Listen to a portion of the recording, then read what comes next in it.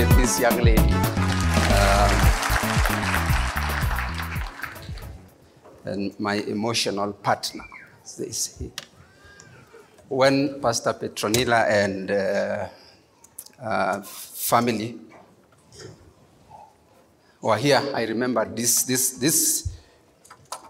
week we are starting is it your wedding anniversary? I think you got married around this time. She's also doing several years. I think we are following very closely. We will catch up at some point. So good morning and praise the Lord. Yeah, it's great to see everybody, and it's wonderful to stand here and to see all the wonderful people. And we thank God for giving us again this opportunity that we may share in His Word. And thank the pastoral team also for risking the pulpit for strangers. Okay. And we do trust that God is going to remind us. Today we are considering the topic of giving. And looking at this topic, I think it's a continuation of what Pastor Reverend Kiprop shared last week about Thanksgiving, because they do go hand in hand. And so we will remind ourselves on what the Bible says about giving, especially sacrificial giving. Issues of giving are extremely sensitive. In fact, the reason is because it has been misused in many quarters. If you like watching television or YouTube where people are being asked to give, you see there's a lot of drama, right? There's a lot of activities that really border on witchcraft, that border on betting. I think there is spiritual betting, that if you give this, you will get this. Unfortunately, a lot of people subscribe to it. And so I think within CITAM, they really don't want to speak very loudly about it, simply because it has been misused out there. Unfortunately, when you avoid speaking about it, you miss out a lot on God's blessings that come with being a giver. It has been said that Jesus spoke about giving, stewardship, tithing, and all those, more than he spoke about prayer and fasting and everything else that we think about. So it certainly is an important aspect of our Christian living. And so we will begin by reading this scripture that is common, I think, 2 Corinthians 8, verse 1 to 12. And if you have your Bibles, or you can follow on the screen. And now, brothers and sisters, we want you to know about the grace that God has given the Macedonian churches. In the midst of a very severe trial, their overflowing joy and their extreme poverty welled up in rich generosity. For I testify that they gave as much as they were able, and even beyond their ability, entirely on their own.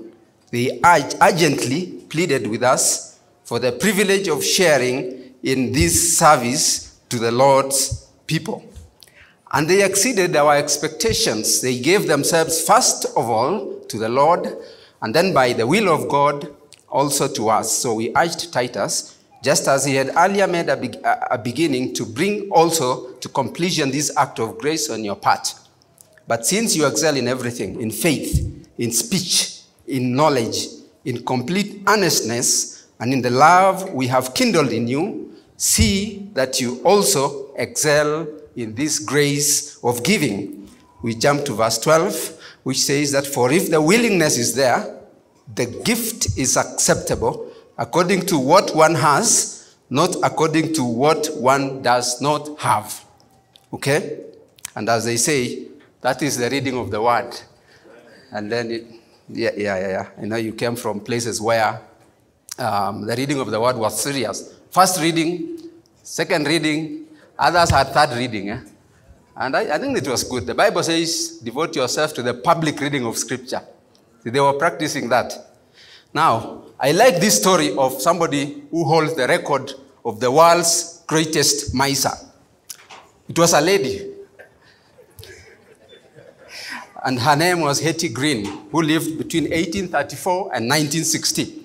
She was an American businesswoman and a financier.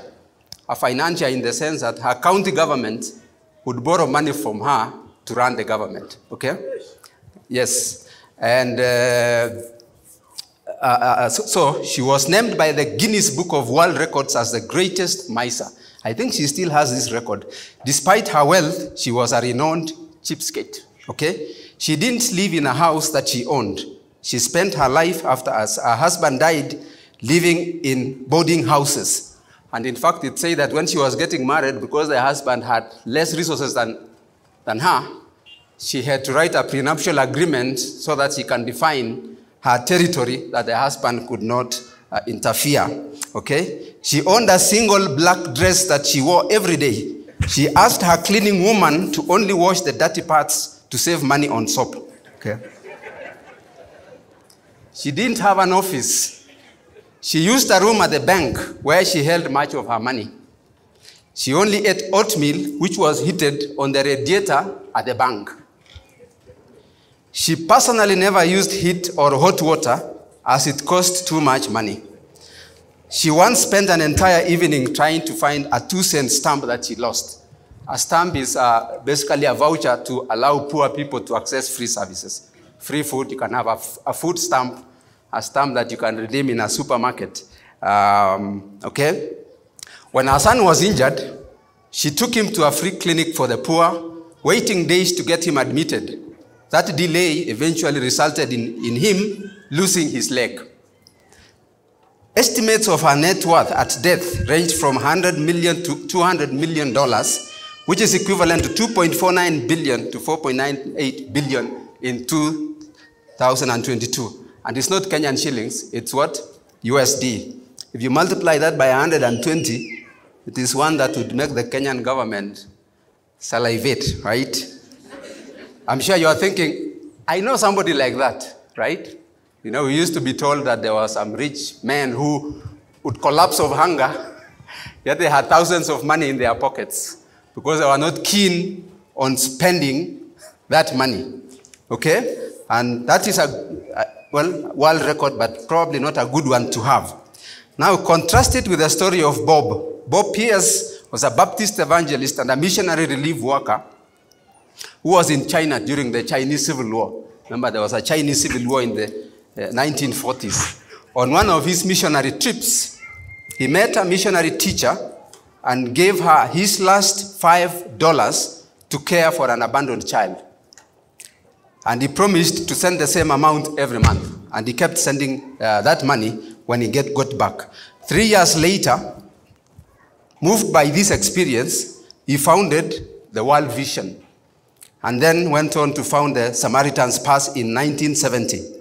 Now, I'm sure some of you know the World Vision. Some of you have been employed there, have felt their impact, you know, if you come from the arid and semi-arid areas. And that started from a generous gift of $5 by somebody whose heart was touched.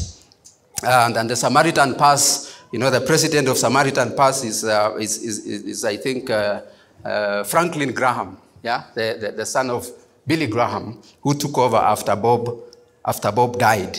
And so we still feel the impact today. But we don't remember the other lady. I'm sure some of you may never have heard. Just go to Google and Google. There's a lot of stories about her story that makes it fascinating. Bob had this to say: we serve everyone, we want to be in the world. What we think Jesus Christ would be if he were in the middle of all these problems and needs. And one of the powerful statements attributed to him is that, let my heart be broken by the things that break the heart of God. That is, I think that's a good personal statement that somebody can have. Great. So when we talk about giving, I'd like us to consider 3 or 4 things. And the first thing is the fact that stewardship is a basis for all giving, okay? All generosity is hinged on the concept of stewardship. When we are talking about stewardship, the question really is, who is the owner? Who is the boss? Okay? Psalm 24 verse 1 makes it very clear. The earth is the Lord's, and all that it contains, and the world, and those who dwell in it. Psalm 89:11, the heavens are yours, the earth is also yours. The world and all that it contains, you have founded them.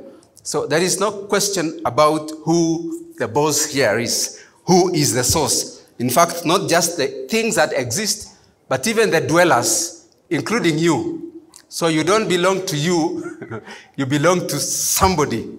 The owner is somebody. And so this somebody is our ultimate source, God himself. And God being the source allows us resources on our way. So the source allows you to be in a job. And the job provides for your daily needs. He allows you to be in business. He allows you to be a farmer. He allows you to do A, B, C, and D as the source. The problem is when we assume that the resource is the source. And when the resource is the source, or we imagine that the resource is the source, it clouds the concept of stewardship in the biblical sense. So, you are a steward, and sometimes we confuse what we have as if we own. You may have it, but you don't own it.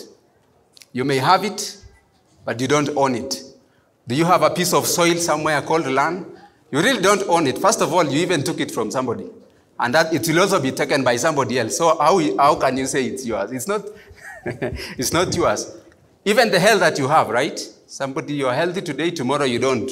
So do you really have it? Do you really own it? You have it for now. Steward it nicely, doing the things that can be done, because something can happen, a court order can come, and what you thought was yours is gone. And if that was your anchor, then things become extremely difficult. So if you are a steward, then a steward manages according to the intention and the vision of the owner.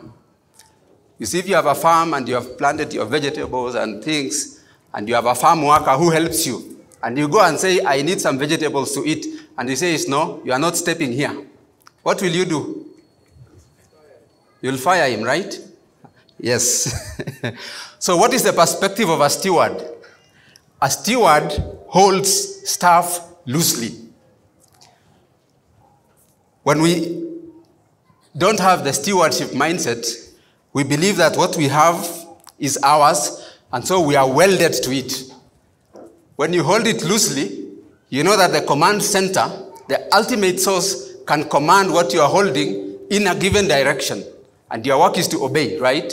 You said you are the farm worker. The owner of the farm can give orders. And in fact, there are people who not only hold staff, the staff hold them. Right? The staff hold them. So, stewardship, he is the source. The second thing is that giving is God's nature.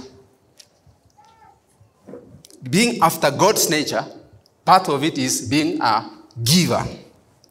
Romans 8:32, he who did not spare his own son, but gave him up for us all, how will he not also, along with him, graciously give us all things? He is a giver by nature.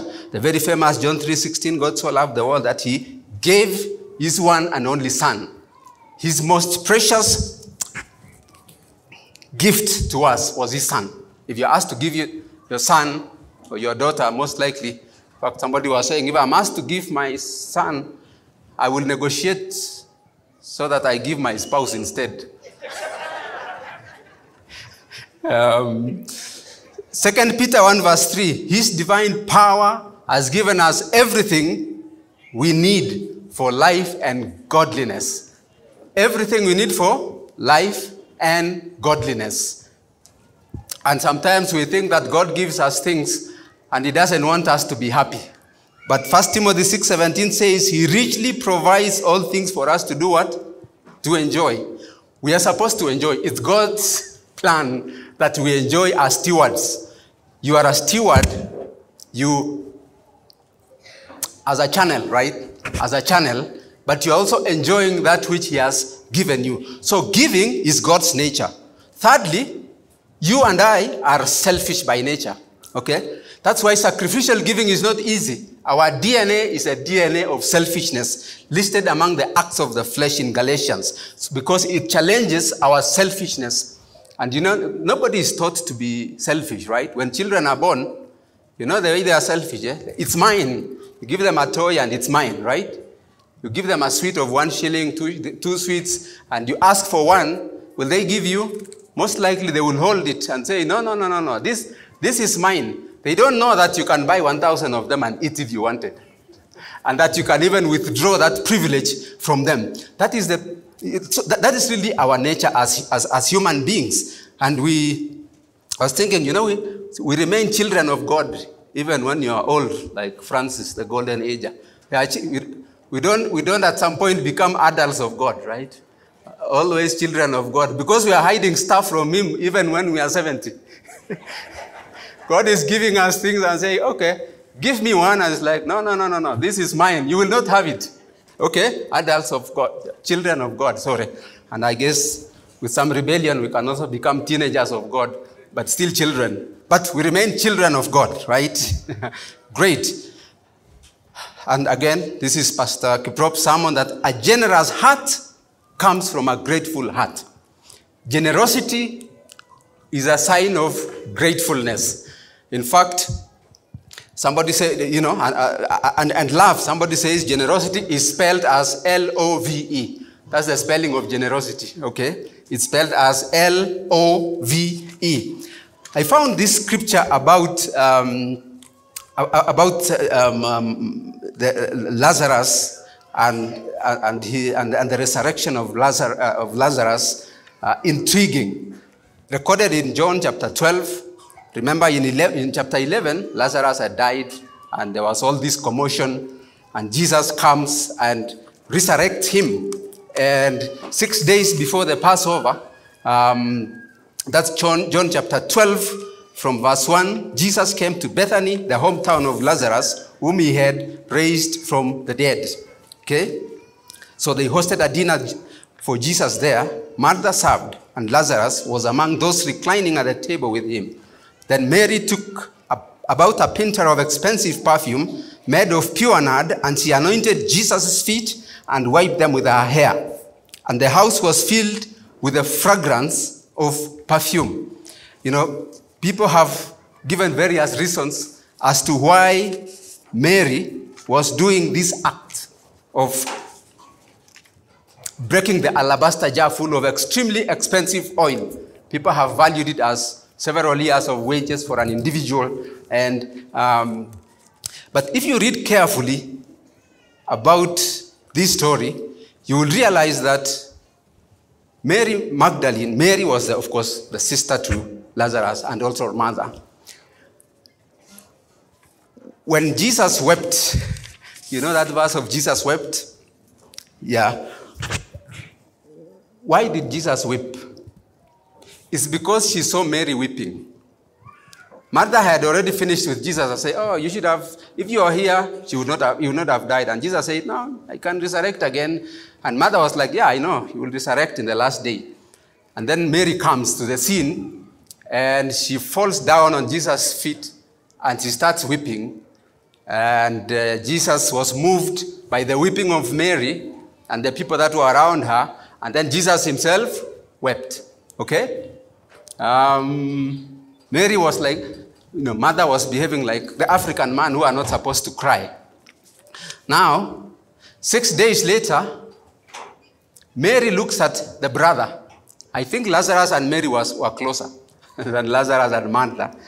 And what she's seeing is the dead man, the man who was the formerly dead man, is reclining at the table with Jesus. And remembering that this guy had died, he was very grateful. And he's like, you know what? What is the best I can give here? And she goes to the family treasury and removes this jar. That even goes to Judas to complain that this thing should have been sold to the poor. Right? Why are you doing this? Of course, because he was a thief. Remember, later on, Judas himself sold Jesus, right? For 30 bob. 30 pieces of silver. Sorry. And he was basically pretending that he was caring for the poor. So it was the gratefulness of Mary seeing a brother who was dead. I know some of us have lost relatives. And if you see your relative who had been lost sitting and reclining at the table with their master, I'm sure you'll be extremely grateful. And this was the attitude. It was a generous heart that came from a grateful heart, a heart that was grateful because of a serious miracle that had happened to a friend, to a brother. And in fact, if you read clearly, this feast was happening in the house of Simon the leper, right? The fact that they were meeting in Simon's house, who was a leper, and lepers were supposed to be quarantined, means that Simon had also been healed, right? So this was a thanksgiving for people who had received healing. And if somebody had been healed from leprosy, but this other guy had been healed from the very death. Only that we have also had our Lazarus moments. Do you remember Ephesians 2? As for you, you were dead in your transgressions and your sins, which you used to live when you followed the ways of this world. Verse 5 says, he made us alive with Christ, even when we were dead in our transgression. So we have also been resurrected the Lazarus way, okay? Spiritually dead, Lazarus way. Spiritually resurrected, the Lazarus way. And Lazarus was reclining with Jesus on the table. Where are we reclining ourselves? Verse 6, and God raised us up with Christ and seated us with him in the heavenly realms in Christ Jesus. You see where we are reclining? In the heavenly realms with who? With Christ Jesus. Is that a reason to be thankful? Our gratefulness and our generosity should stem from the fact that we were previously dead. You are a former dead person. Now you are alive. And being thankful for what the resurrector has done should move us towards a generous heart and a generous giving. Somebody has said that the attitude, the Good Samaritan story summarizes the attitudes of stewardship, okay?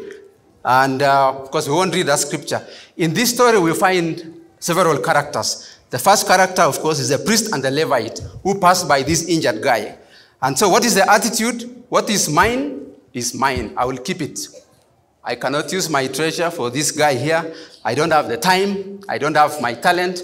Maybe they had a first aid talent. They should at least know that there is a way of supporting somebody. Okay, the priest and the Levite attitude is, what is mine, I will keep it.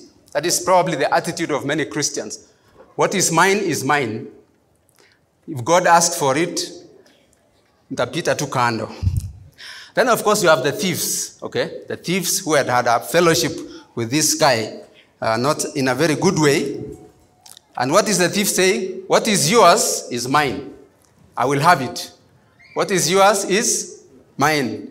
I will get it. Give it to me. Then you have the Good Samaritan. What is mine is yours. You can have it. Okay?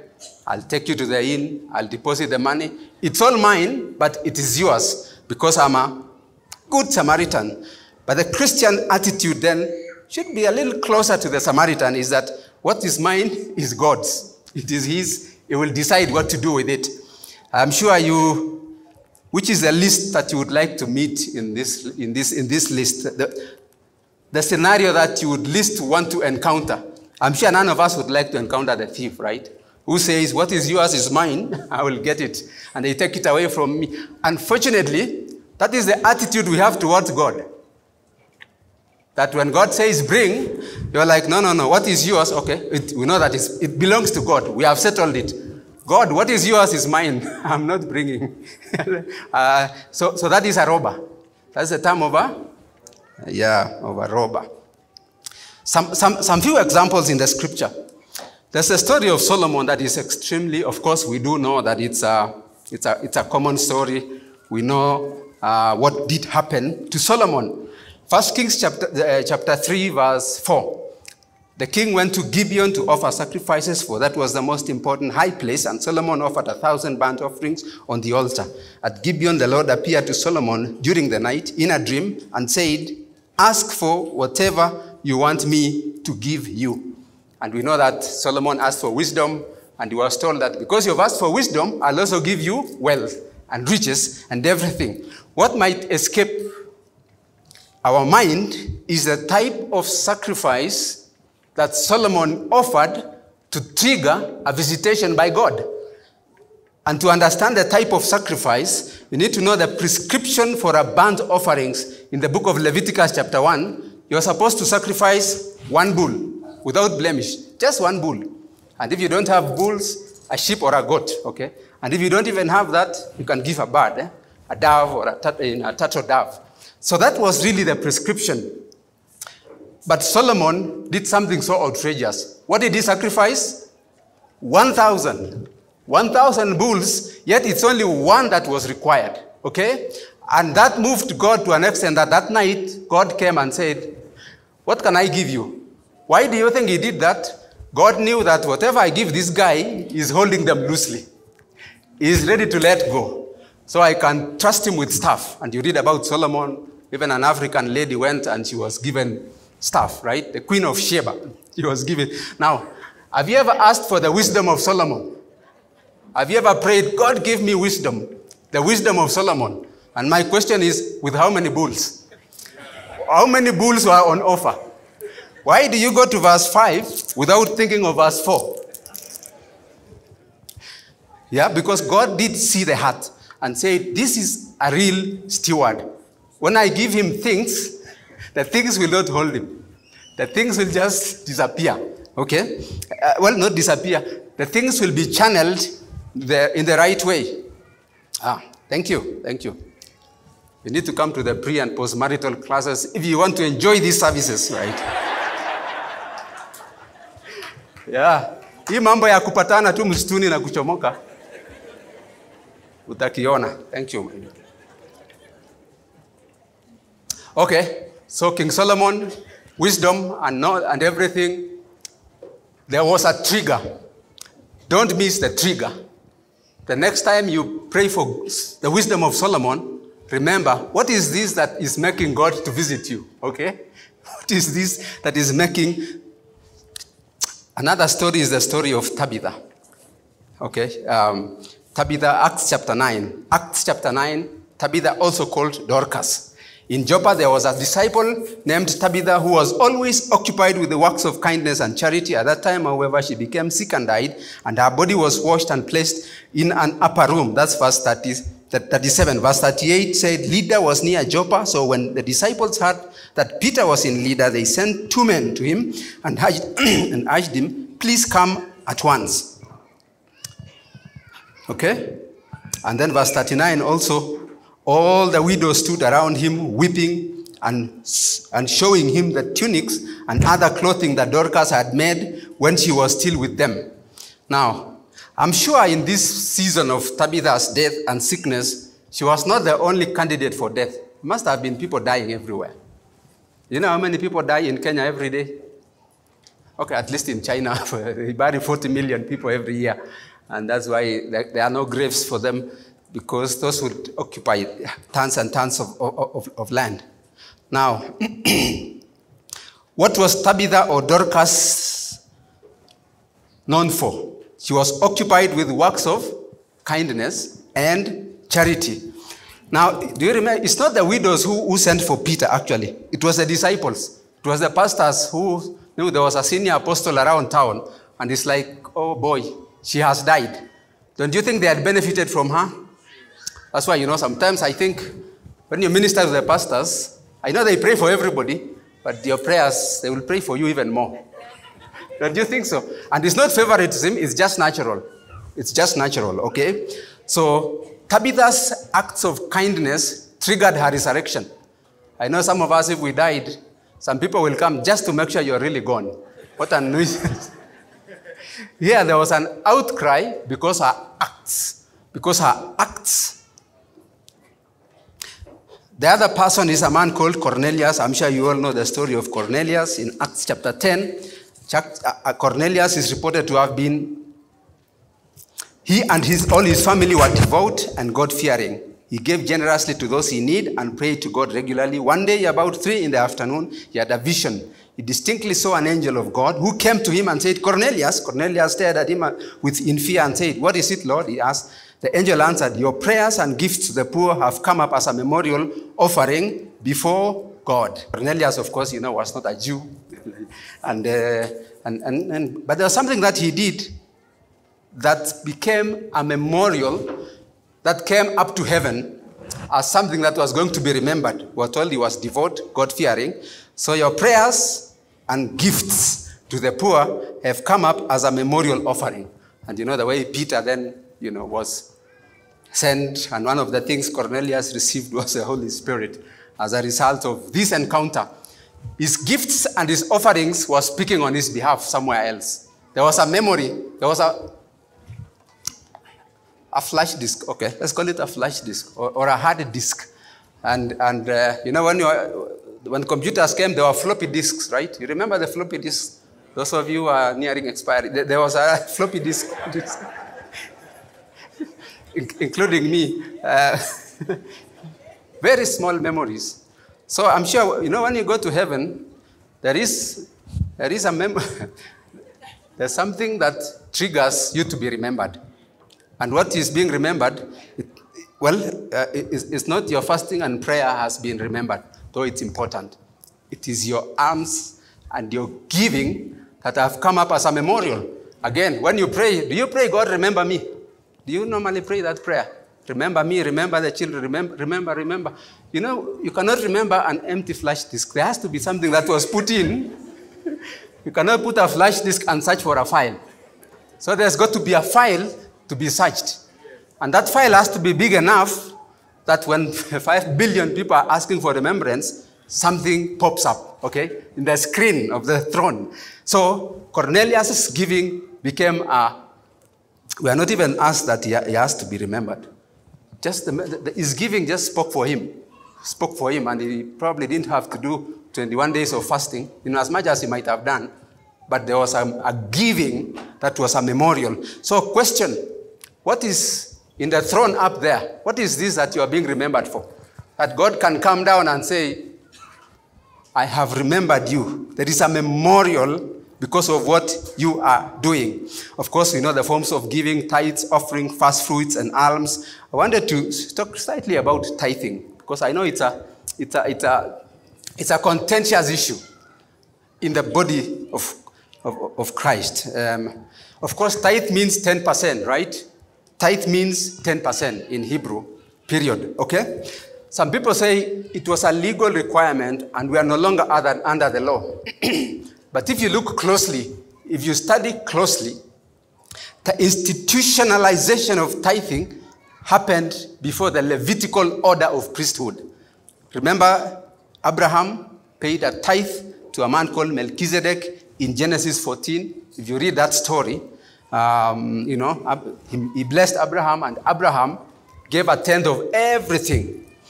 Now, the writer of Hebrews delves very deeply into the issues of priesthood, and I encourage you to read. It's a bit technical. It's a little technical book, but very interesting regarding priesthood.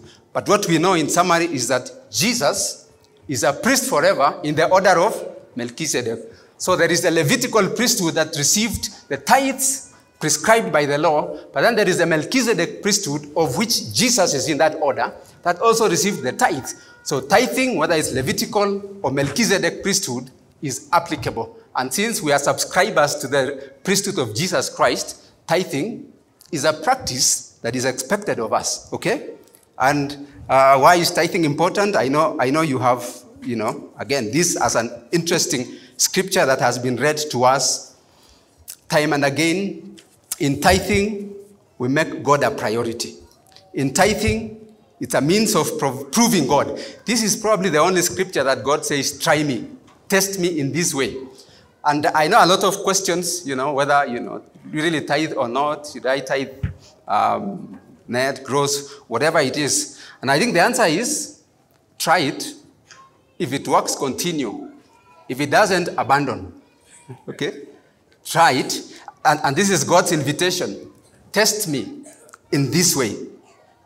How does God provide for us? By opening the floodgates. As a means of provision by God. Open the floodgates of heaven. And also a means of participating in God's word. God says, in God's work, God says that there might be food in my house. So I know a lot of people struggling with tithing.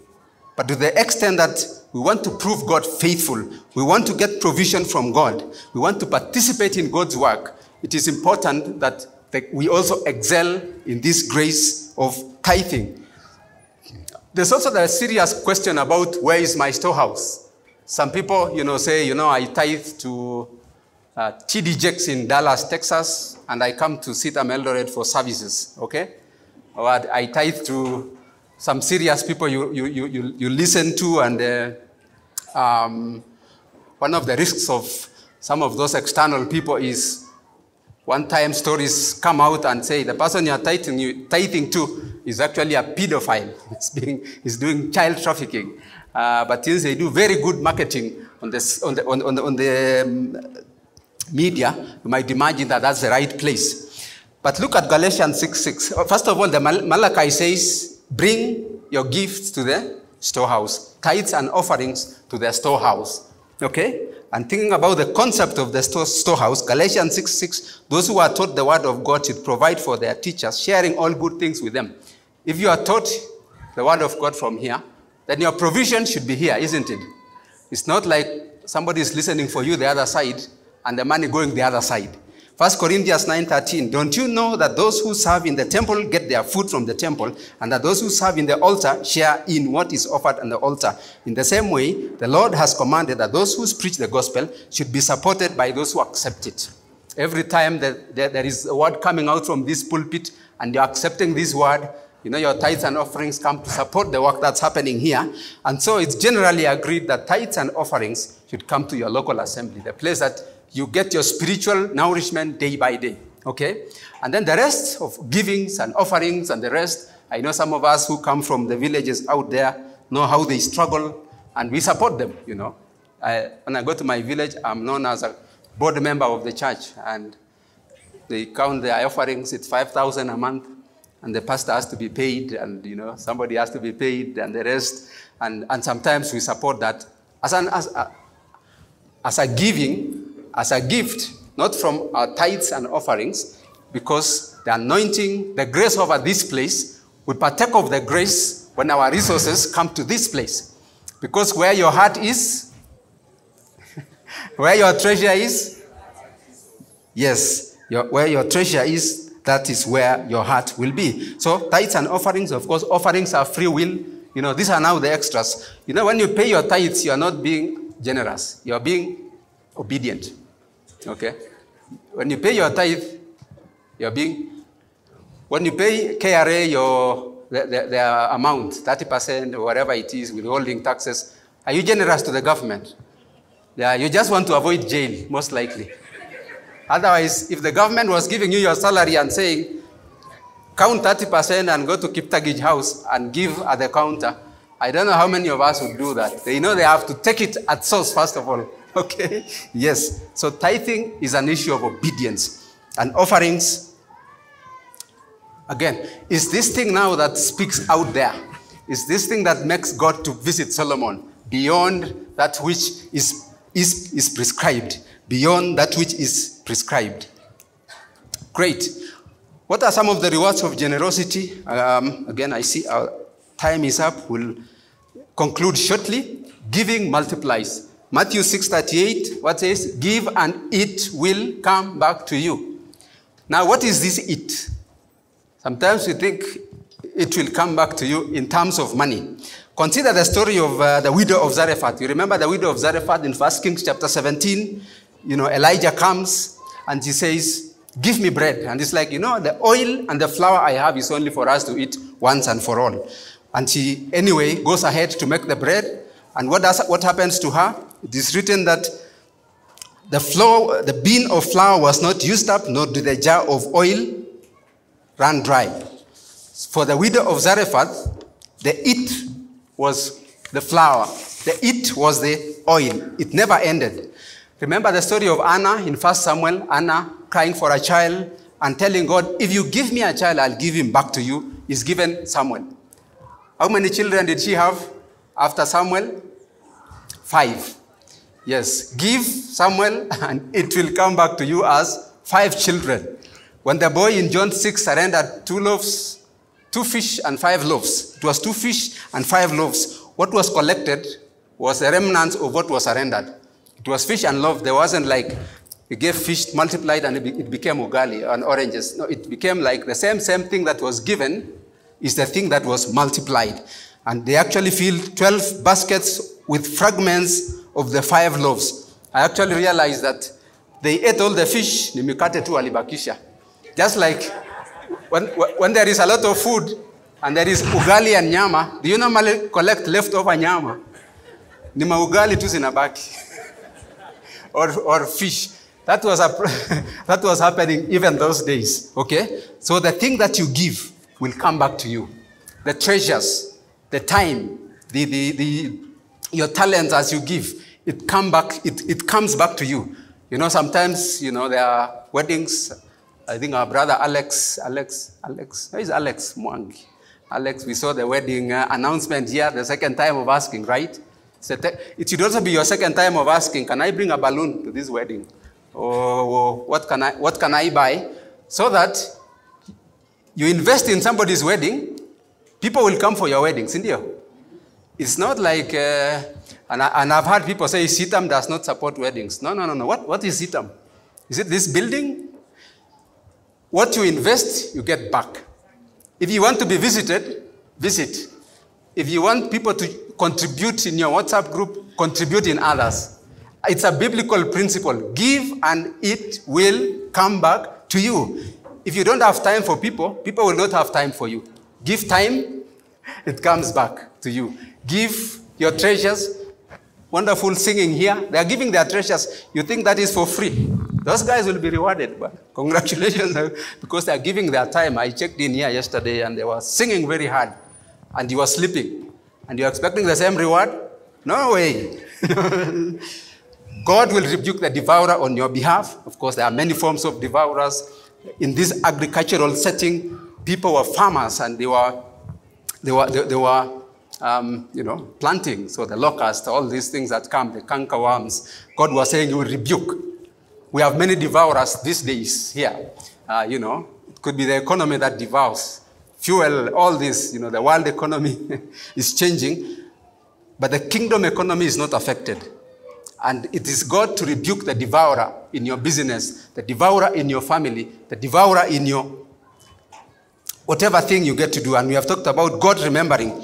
And this is a new one that I really had not studied it. Number 4, your children will be blessed. Psalm 37:26, the godly are always generous and lend freely. Their children will be blessed. Other versions say their children will be a blessing. Another version says their children will turn out good. Their children will turn out good. The godly who is generous, their children will turn out good. I look at many of the adults here. Somehow you have turned out good, right? You didn't. Why? Maybe your parents were very good and generous people. And I think there was a generation of parents who are extremely generous. With their food. You go home, there's nothing, and they are still feeding neighbors, okay? You take food home, like, this will last you the whole year. And then unakuta wanapeana. Have you experienced that? And then you keep giving out. Do you know why? The wealth of the righteous. The wealth of the wicked will be gathered for the righteous. So continue giving so that the righteous can distribute to other people. Anyway, that's a joke. When we think about bringing up children, we take them to good schools, right? We give them, we pray for them, bring them up in the way of God. But it seems there's another addition. When you are generous, your children will prosper. Your children will be a blessing. It's possible that the children can be a cause of pain. And your teaching and everything is great. But your giving also goes as a memorial that makes your children to succeed, to be a blessing to you, and to turn out good. So it's time to go back to that generosity. And I think one of the ways that this happens is because the children learn, of course, as you bring your maize and great generosity. Those of you that gave 100 bags of maize, don't you think God will bless them? Is it even an issue? God will definitely bless them. And if you're bringing with your children, the children will learn and then accrue the benefits of their own generosity. But also the cover that God gives to you and your children on the account of your generosity is going to make them be a blessing. Giving is stored up in heaven as a treasure. Your labor is blessed. Your influence increases. Your influence increases. Recently, Bill Gates was in town, right? I think he was in Kenya. And he made a statement about GMO food, whether you believe GMO or not, depending on whatever standpoint. And I think he said, I eat GMO every day. And that was quoted. I'm sure all of you have spoken about GMO, right? Has anybody quoted you anywhere that can be said? It's about the influence. Your influence expands, and when you speak, it is heard. And you know, Bill Gates has influence not because of Microsoft and the computers. It's because of the Bill Gates Foundation. He gives out a lot of money to charity. In Kenya, do you know your malaria and TB and HIV medicines? Bill Gates is there. Even if you don't like Bill Gates, because some people say conspiracy theories, you know, whatever it is, and then you go to the shop and get a malaria medicine that has been subsidized by Bill Gates. Who is cleverer now? Anyway, your influence increases when you are a giver. In conclusion, God is our ultimate source. We are only stewards. Giving is after God's nature. Generosity is not about what is in your pocket. Remember, the accolades that Solomon receives is the same accolades that the widow that gave a coin in the temple received. Because what is a factor of the heart? Did we read that a gift is accepted according to what one has, not according to what does not have. And you will be enriched in every way so that you can be generous on every occasion. God is looking out for people whose hearts are generous so that they can be a channel. But if God sees a cul-de-sac, He's going to withhold it and keep giving to the people that are a source of a blessing. And so so giving is a currency of the kingdom economics. The kingdom economics does not depend on the war between Ukraine and the other fellow. It does not depend on the drought and the rest, because He's the ultimate source. And so to be found in that system requires that our hearts are hearts of giving, knowing that we are stewards. So as we go into the year, thank God there is an opportunity to give a thanksgiving offering. As you go into next year and make your resolutions, maybe one of the resolutions should be, what should be your resolution about giving this coming year? Maybe you would like God to help you to be a good tither going forward. But remember, as the Macedonian churches, they started by giving themselves to the Lord first, okay? And that's what we need to do. We give ourselves to the Lord, and we embrace the spirit of generosity because it's the Spirit of God. And God bless you. Amen.